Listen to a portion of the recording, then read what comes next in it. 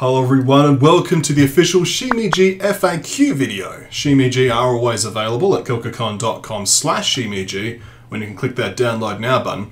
But this is for people who are having issues getting Shimeji started or would like to know how to add their own characters or configure Shimeji to work the best for them.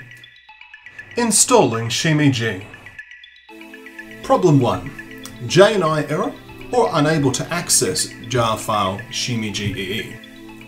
One common problem I have encountered is that when people attempt to run the Shimeji file directly in the zip file, it will show this error. It can also show a different error, which is unable to access file Shimeji-ee, and it will just continue to throw errors. The problem here is that this particular Shimeji is still inside of its zip. It needs to be extracted using this extract button here. This can then put all the files into a folder, like so, and then you can actually access the real jar file, like so. Problem 2. Scripting engine is null, unable to install Java, or other file association problems. There's a number of issues with Shimeji that can be resolved through the use of what I like to call the shortcut trick, but it does have a prerequisite. First, we need to make sure that you're running the correct version of Java. So to do this, what you need to do is you need to go to your My Computer or File Explorer and go into either your program files or your program files x86 directories. Then you need to check for where the Java is installed. It could be in either of the two folders. Here it's for x86 for me. Then you need to go and check what this file will be called inside of the Java directory. For you, it will probably be something along the lines of JRE 1.8.0_ and then a few other numbers. If you've got something like that, you're good. You need Java 8 to run Shimeji. If you don't have Java 8, I can direct you to the website of Java. Make sure that you're heading to this page, which I can put in the description, and then download one of the 3 Javas that are offered there. Any one of them will work, but then install that version of Java, and then you can progress with the shortcut trick. The second prerequisite for the shortcut trick is to keep in mind the location of your Shimeji directory. Some people I've noticed have put the Shimeji on the desktop. That's really a big no-no in the Shimeji world because then it can't access the image files inside there due to Windows file permissions. This could also be a problem in the downloads directory. Tends not to be as much of an issue, but it can be. So keep that in mind. My suggestion is to always put your Shimeji directory straight into the C drive. Sometimes my documents is fine, but if you are having problems in this regard, put it in the C drive and then you'll be okay. Now with those prerequisites out of the way, let's get on to creating the shortcut itself. It's a little bit technical, but I'll step you through it. So the first thing we're doing is we're right-clicking in the empty space of this folder. We're then going to go down to New and then Shortcut. This brings up this wizard here that we're now going to use to create the shortcut. So now we're going to click Browse. And here you want to go to the location of your Java install. So in my case, that's here in x86, but you may have it in the other program files. You're looking for where your Java isn't located. Once you've found it, you then want to go into the Java installation and then into the bin directory. Now you're looking for a specific program called Java W. Now you may not have the .exe showing on your computer, but just make sure it has the coffee cup icon and then you're okay. Select that item, then click Next, and call it Run Shimeji, just for ease of use. That's the first step. Let's start the second step. We're now going to need to right-click on our shortcut and then go down to Properties. If you're going to ask me for help for this in the Discord, by the way, this is the screen I need to see. So let's now edit this target line. So I'm going to put my cursor in here at the very end, after the quote, and add a space. Then I'm going to type in -jar. Then I'm going to type space again and type in Shimeji, or another dash, ee.jar. It's important you get that spelling correct. If you don't get it correct, it's not going to work. For the second parameter here, you want to change this to the location of your Shimeji directory. So what we could do here is we could just click into this address bar and copy that, and then come down here and paste. You may need to put quotes around it if it has spaces in the names, but otherwise, that's what you need to do. And that is now the completed shortcut. So we now should be able to run this Shimeji And there it is, working just fine. So again, just to make sure we double down on these steps, you add in the space dash jar space Shimeji dash ee or dot jar, and then the folder name. All of these steps are important, but this then forces this guy to work, regardless of any sort of file association or other problems that you may have. Adding new Shimeji. Once you've got Shimeji up and running, you'll no doubt want to add your own custom Shimeji rather than relying on the default Mushroom Man. That's okay, I have two different approaches for you today. So bring up the Shimeji folder. First, I want to draw your attention to the image directory and go inside. And here we have the Shimeji folder. Inside here is the default character. So the easy method of adding a custom character is just to replace these images directly with a new Shimeji that you've downloaded. For this example, I'll be using this Catchamon Shimeji. So we'll just download it now. We'll just click download now again. And then once this little countdown's finished, we'll then click to download the file directly. Skip this ad. And now we have the download button. Let's click it. And then we'll save the file. And here we are. We have inside of our downloads here, the Catchamon Shimeji.zip. So we've got the two options, as I mentioned before, of how to go about adding a custom Shimeji. And in this case, we'll go for the easy option. So what we're going to do is just go into the image directory of the zip and just select all the Shimeji images, go back to our folder, and just drag and drop, like so. It'll then ask us if we want to replace these files, and we'll click yes we do. And behold, the new character is now installed. So now if we run Shimeji once again, the new character appears. Now we'll cover the second, more advanced way to install a custom Shimeji. For this example, we'll use the Red Fox Shimeji available from Catchamon.com. Let's download that now. And as same as before, we'll just wait the 5 seconds and then we'll click the skip ad button. Like so. Then we'll click download. So what makes the Red Fox Shimeji more interesting for our example here is that it includes custom XML files. And we need to take care of those here. So let's go back to our Shimeji folder and open up the new downloaded Red Fox Shimeji. So what we need to do is go into our image directory and we need to create a new folder. So I'm right clicking on the empty space here, going down to new, and then clicking folder. I'm going to call this Red Fox. I'm then going to go inside this folder, and then we go to the zip file, the Red Fox Shimeji.zip. And then I'm going to go into the image directory, and then the Shimeji directory, and then select all of these images. Note how many there are. I'm then going to drag and drop. So let's make some space, and then click and drag. These images are now all in place, but there's one more step that we need to do. So I'm going to right click in this empty space, go down to new, and then click folder. And I'm going to call this folder conf. So this folder acts as an override to the default conf folder. So if we go into here, and then we go back to our zip file and go to the conf of the zip file, we can then take this actions and behaviors XML files and copy them to our C drive Shimeji into the conf folder. So these files here will be run instead of the files in here. So now, when we run our Shimeji, nothing happens. We're still using the default Shimeji. This is when you need to go down to the menu. So if you go down here, you could see this little icon here. It also could potentially be hidden inside. You then need to right click it, go settings, and choose Shimeji. And then you could see our Red Fox is now available. So we could turn off the default Shimeji and turn on the Red Fox.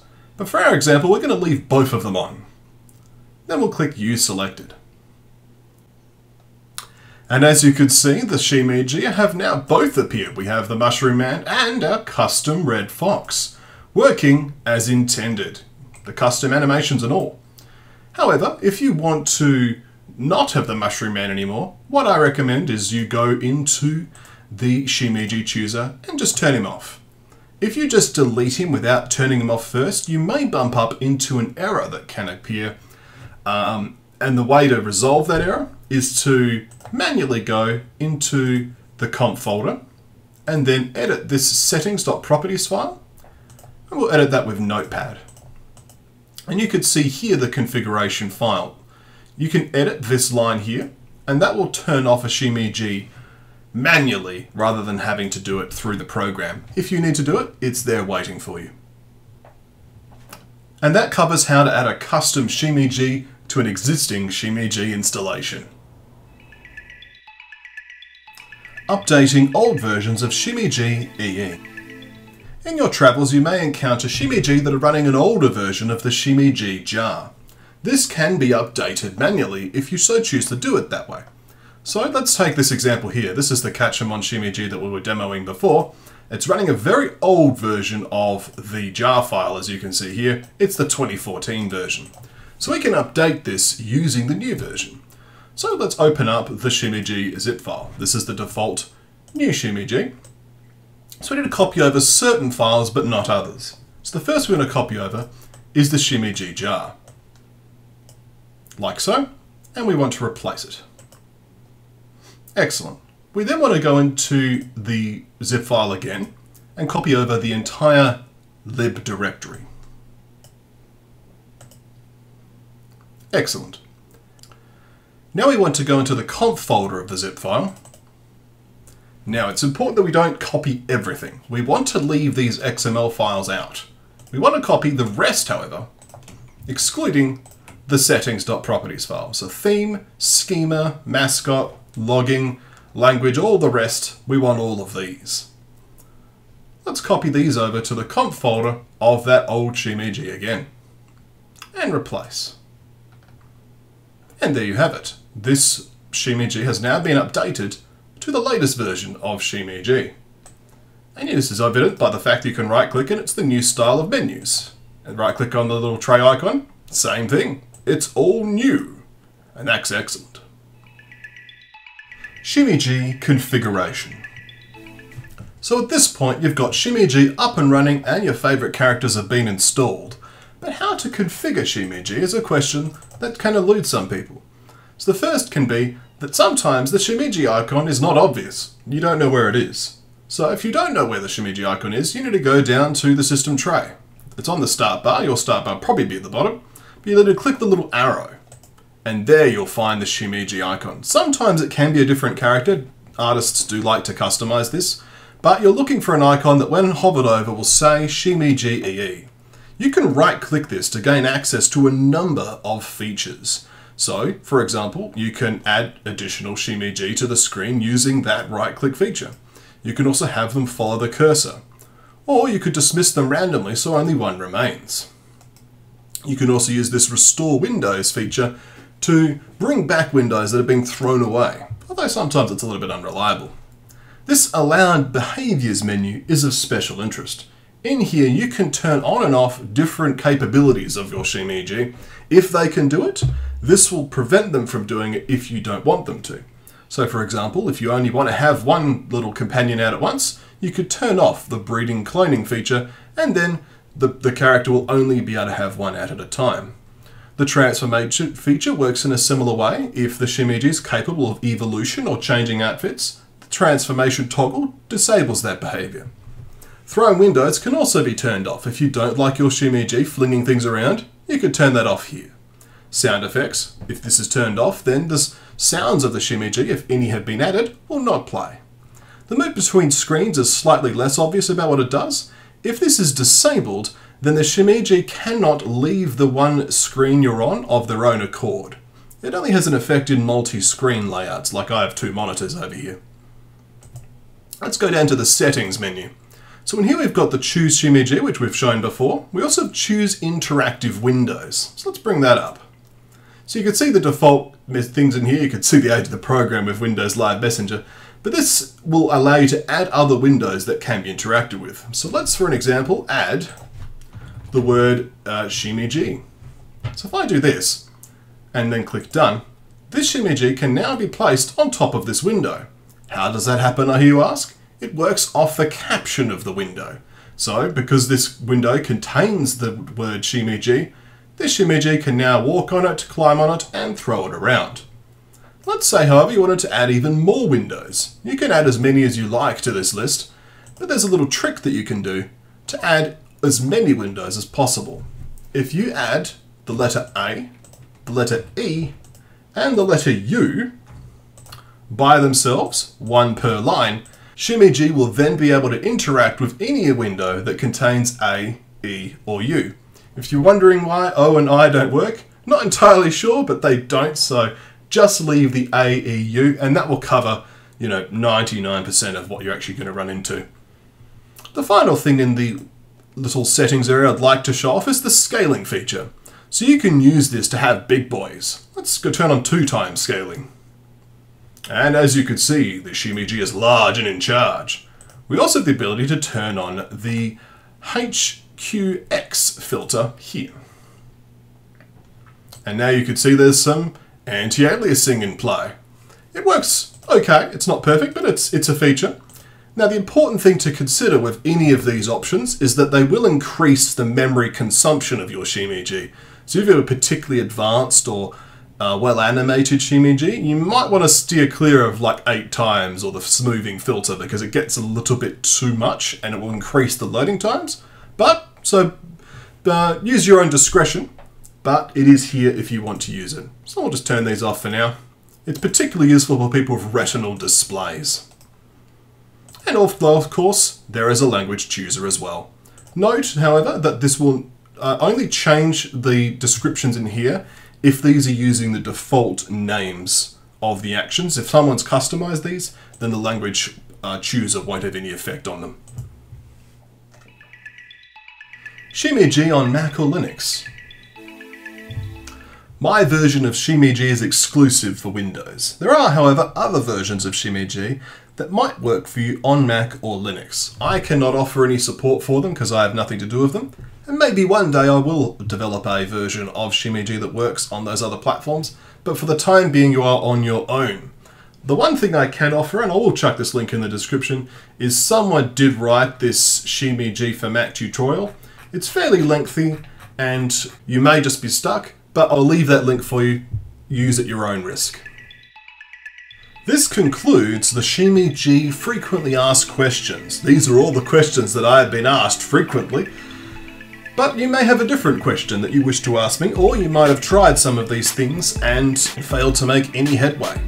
So in that case, what I suggest you do is you head down to the description and you access that Discord link that will allow you to join the Shimeji Discord server. And I'll be there to help. And I will ask that if you've completed this FAQ first, because this is 95% of the issues I deal with.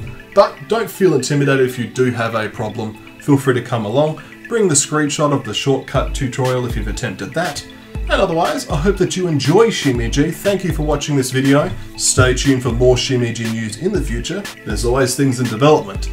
And you have a great day. God bless and good luck getting Shimeji working.